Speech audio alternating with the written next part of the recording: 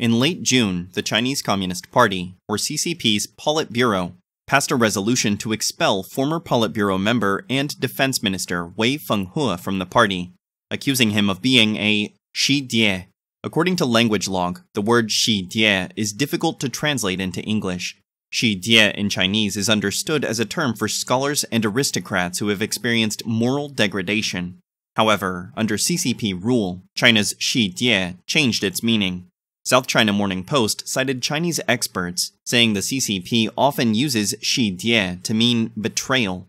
An unnamed expert from Renmin University of China explained that when an official is referred to as Xi Die, it means they are being likened to historical figures harshly condemned by the CCP for treason, such as Xiang Zhongfa or Gu Shunjiang. During the civil war with the CCP, the Kuomintang captured Xiang and Gu, who then surrendered to them. As a result, the two men have been strongly condemned and cursed by the CCP media system to this day. Commentator Liang Guoliang mentioned that the CCP's use of the term Xi Die to describe Wei Fenghe indicates that he is suspected of more than just accepting bribes. The use of this term suggests that Wei may have helped the CCP's adversaries to gain an advantage. The rivals of the CCP that Liang mentioned are understood to be the US and the West.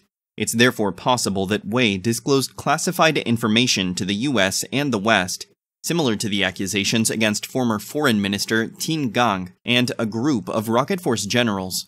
These incidents indicate that high-ranking officials could potentially betray Xi and the CCP at any time.